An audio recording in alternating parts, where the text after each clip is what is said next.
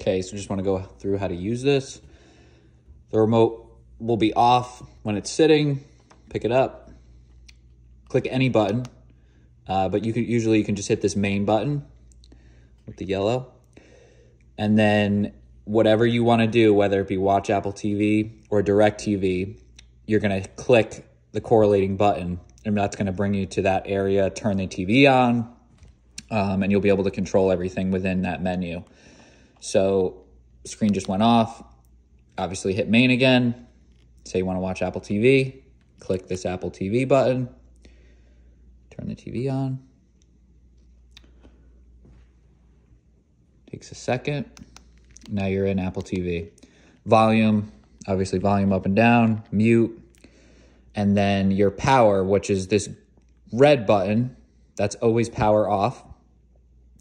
So say you wanted to power off, click that. It will bring you back to the main page.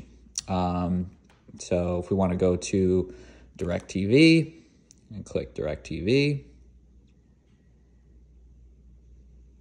Of aid taxes over many years.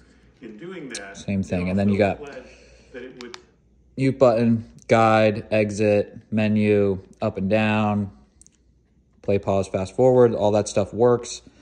And then say you were on cable and you wanted to watch Apple TV, you would go back to the main menu, hit main, then you would click Apple TV, give it 2 seconds, and it will switch the HDMI over to the Apple TV. Same thing for going back to Direct TV. You click main, Direct TV, give it a second, and it comes back on. And then obviously your power button here, this green power button, ignore that, does not do anything. It just creates confusion, so I did not program anything on that button.